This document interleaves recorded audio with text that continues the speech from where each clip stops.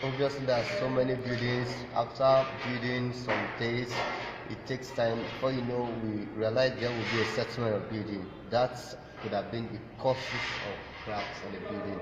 So how are we going to rectify this crack is what we are trying to work about. You join me as we go. No for sunglasses because of the dust.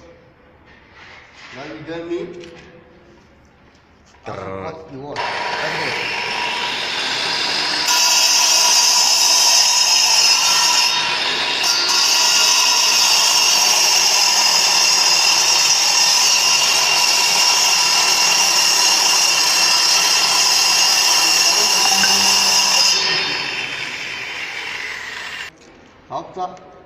After cutting, after having a cutting, it brings out debris on heat.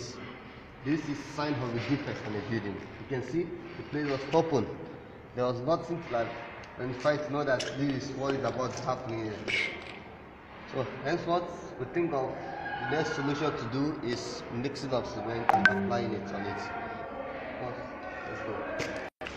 After getting your cutting, we realize that there should be something like this. So we fill it with some cement. After filling it, we'll let it dry for the next day so that it can be very, very strong.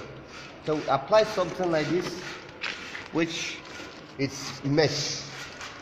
After applying mesh, we make the mesh, we tack it with our tacking nail. Then we'll make it to be thin. Shouldn't be beyond our plaster. So we'll use our plaster to cover it. So this is the final. When we get something like this, we keep something like this, cover it up and hasten down, we need to fill it up. So we check it at the top. This is how we have been breaking it.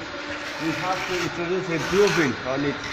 So having a grooving, it makes the cracks, in the case you want to come, we go pushing the groovings and not on any other place.